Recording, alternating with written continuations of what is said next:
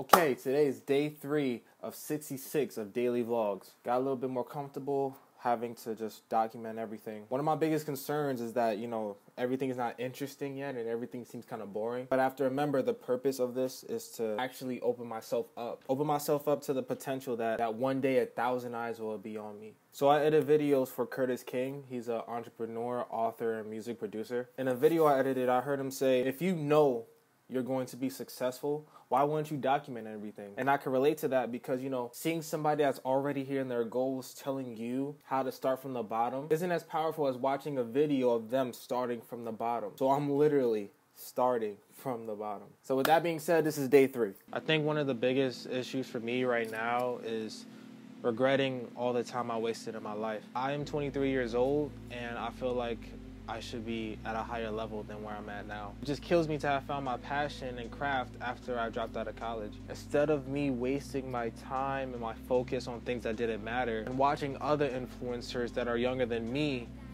creating content at a high level, I just wish I started sooner. But that doesn't mean it's too late for me. Me regretting my past decisions isn't doing anything for my future. What matters is now and that I'm focused now. I could have started this vlog at high school, but hey, I have more equipment.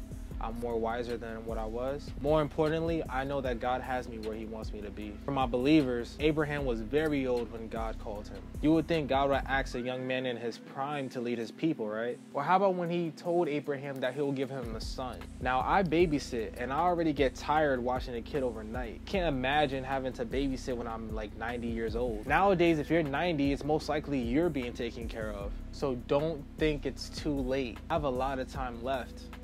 God willing, of course. But for me to feel like I'm too old for God to still use me, I feel like it's total disrespect. So yes, I'm 23 and I am now starting my career as a photographer and videographer. I'm ready to live the life that God has already planned for me. I hope you're ready too.